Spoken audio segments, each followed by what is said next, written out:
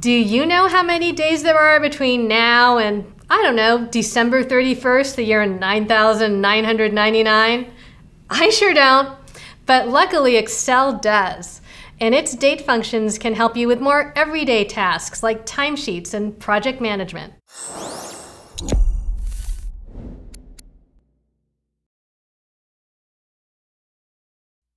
This is going to sound weird, but what humans see as a date, Excel sees as a number.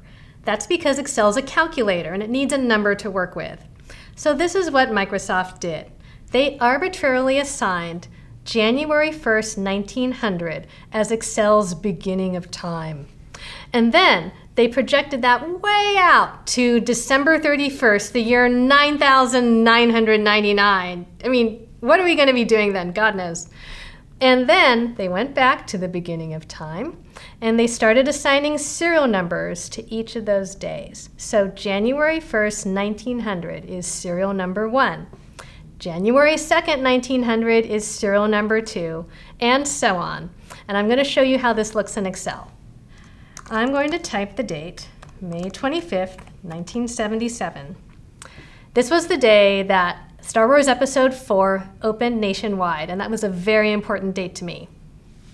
So I'm going to hit return, and you're going to see that Excel already sees this as a date. Excel also knows what day of the week May 25th, 1977 is, and not because it was a rabid fan that lined up the day before, but because it's stored with the serial number along with the number of the day and the number of the month and the number of the year. And I'll show you, if I go up to number format and pick long date, there it is. Star Wars opened on Wednesday, May 25th, 1977. So now I'm going to show you that mysterious serial number. Let's go back to our date, and we're going to change the format from long date to general. Look at that.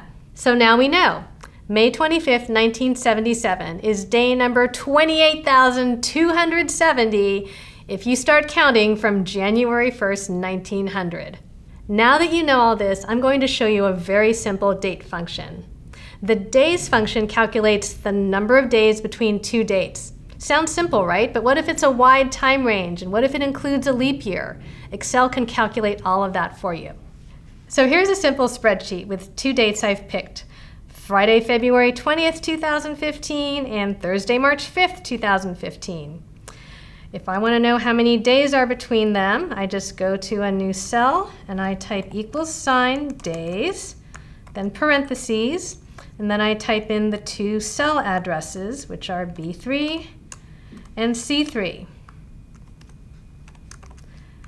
So I do that, and what do we have here? Negative 13. How can that happen? This is because Excel is looking at these dates as numbers. So Friday, February 20th is a smaller number than Thursday, March 5th. And so when you try and calculate the difference between them, it comes up with a negative number. I'm going to show you how to make this in a way that humans understand. All you have to do is go back up to your formula and put the numbers in reverse order.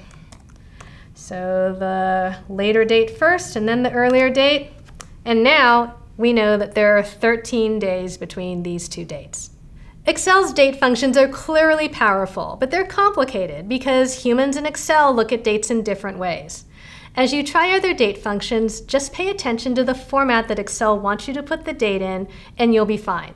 And if you have other questions about Excel, just email us at answer@pcworld.com.